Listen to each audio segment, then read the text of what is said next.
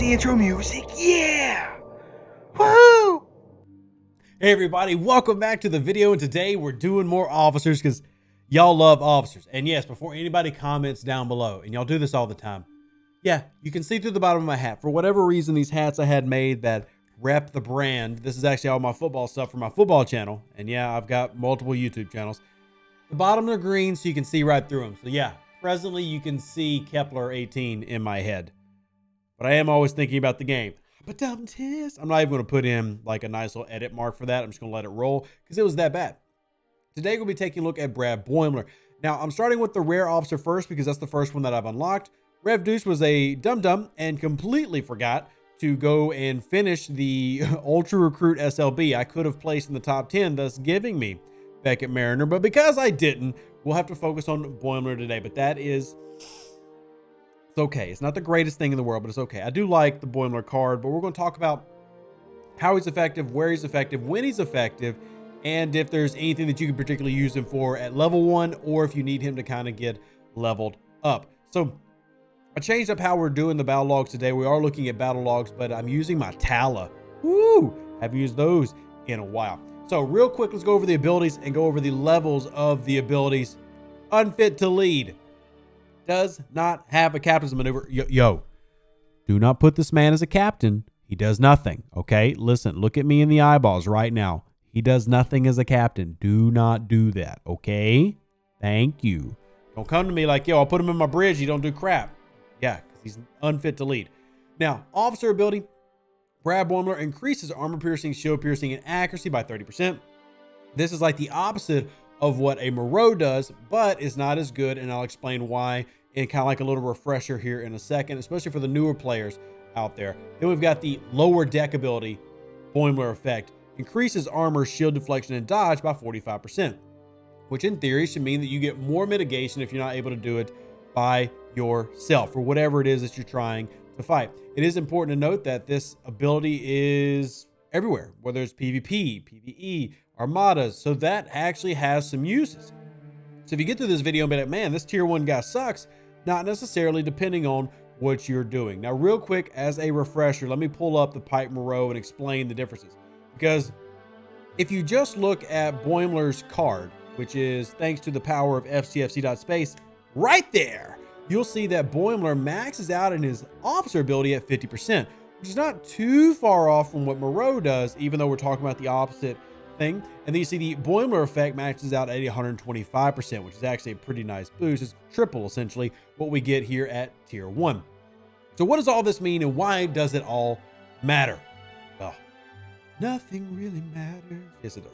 Okay, so let's go take a look at Pike Moreau. The reason Pike Moreau is so good, even though Moreau's ability is only 60%, is because of the synergizing effect. Drink. So when you have Pike's ability, which is teaching moments, Christopher Pike increases the effectiveness of officers' abilities that trigger and comment by a factor of 2 times 60, or 1.2 with this synergy. And for those asking why it's displayed like that, it's just being displayed in the way of how the math works. Just do 1.2 as your multiplier. If you don't understand the math, I have a video explaining this math that we can watch later together. But that doesn't exist if the synergy's not there. So if I were to put Brad Boimler up here, he's not going to get the same level of bonus as if I'm running Moreau. So if I take Moreau down, Pike then loses the synergy, and I'm only giving a, you know, times 2 to 20% instead of a times 2 to 60%. Not as good. Not as good. So that is why, even as an officer, he's probably never going to be a big bridge candidate. It is potential that you could use him in certain applications, but then we're talking about having a maxed rare officer. And because of that, I'm not really going to discuss that heavily in this video, but we can go over that for those players who maybe go and purchase extra shards or whatever to get him unlocked early, to get him maxed early. And then we can kind of talk about where you can go from there in a later video or live stream. So that's the basics. Now let's take a look at some logs. I know y'all love logs, and I really tried to focus for part of this on like lower level battles. And what I mean by that is, let's take an example of this Klingon patrol that I'm fighting with Cadet Uhura, Cadet McCoy, Chin. And as you can imagine, underneath is Brad Boimler. Now, I will go ahead and let you know Brad Boimler does not show up in the logs, but you can verify he's working by doing logs. While we do these so daggone much. Let's take a look at this first one.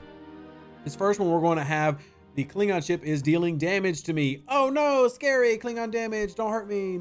So if you're going to have Boimler on this one. Then the second one, I take Boimler off.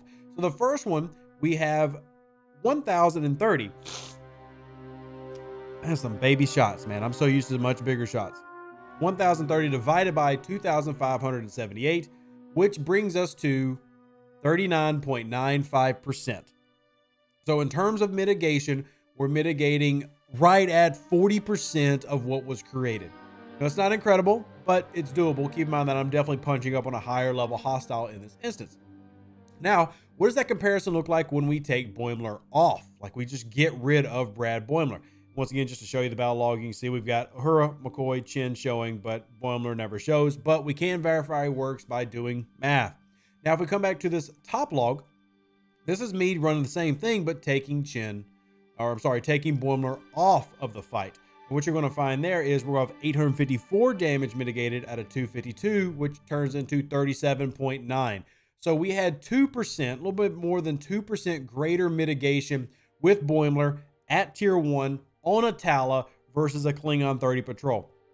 Is it an immense amount? No, but it does, one, prove that he works and shows how he can work. Now, the great thing in this is that as you scale up as a higher level, you're going to get a little bit better of effect from that. And what I mean by that is, you know, a Tala is a really low level G2 ship.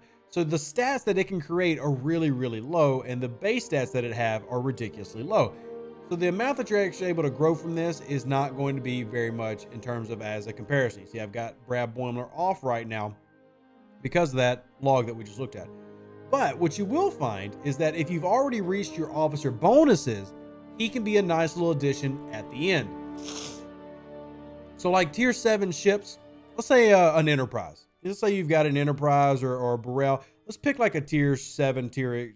Let's say let's do a D5. So if we do our D5, well, my defense has already reached 300%. If my attack had reached percentages, and I had gotten to where I had that extra slot at the end, remember the only purpose to stack stats, that far right, the only reason to stack stats in this game is if an officer uses them. So if you were using a crew that did not rely on stat stacking, you know, maybe a critical build of Gorkon, you know, Honor Guard, Worf, and Kurla on a Saladin, doesn't really need any stat stacking. And then you could be using something like a Brad Boimler as an underdeck once you've already reached your bonuses. Once you reach the maximum bonus, the only advantage you get after that number is if an officer uses that stat. So for example, I've got Marcus here. He uses defense, but nobody uses attack. So if I had attack at 300%, there'd be no point in going above that mark unless I, you know, was using that with another officer, which would have been Kang. So let's back out real quick.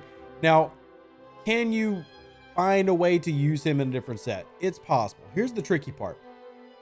At tier 1, he is not better than the officer bonuses of a ship at tier 1. Now, if you level him up, so let's do some rough idea. Remember, we talked about his ability as an officer and as a below deck getting better as you level it up.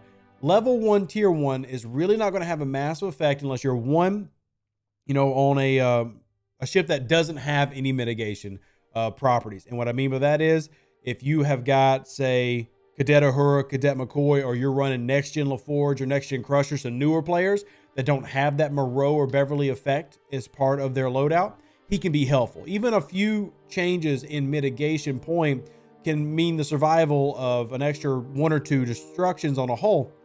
So maybe you can finish your dailies a little bit quicker or a few less deaths, but it's not world beating. It's not game changing.